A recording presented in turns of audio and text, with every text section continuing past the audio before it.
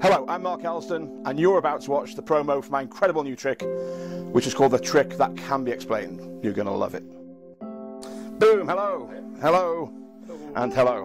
And welcome to the most natural setting for a card trick that's ever been conceived in the realms of entertainment. So, I've got two things here. This is an envelope, correct? I'm going to leave it there in front of you. And this is a deck of cards. Cool. I'd like to take them, pick them up, take them out of the box, and give them a quick shuffle. It's cool. And then just put them down on the table.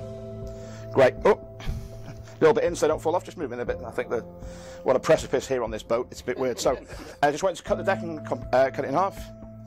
Great. Complete the cut. So we've got a completely random place in the deck. And the card you've cut to is the 10 of clubs. Now in a minute, several things are going to occur to you. Several questions where you'll think, oh, wait a minute, what about this? What about that? What about the other? So I'm going to tell you what the questions you'll think of are, and we'll get rid of them now. So the first thing you'll think is, maybe there is another 10 of clubs in the deck. So let's have a look. Is there another 10 of clubs in the deck? No, there is not. The second thing you might think is, maybe there's something hidden in the box.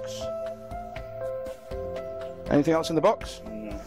The third thing you might think is that this is some kind of tricky magician's envelope, because they do have those, you know, and that there's more than one way into it. So pick it up, don't open it, but kind of examine it. Is there only one way in, one way out?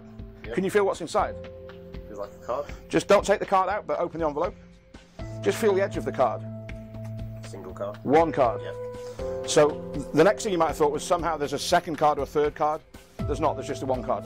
The final thing you might think is that in a moment when he places that card on my hand, I somehow switch it for one that'll match the 10 of clubs.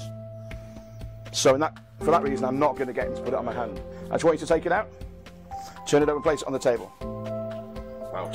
10 of clubs, 10 of clubs, one from you, one from you. Brilliant. Great, thank you, thank you, thank you. Fantastic. Cheers.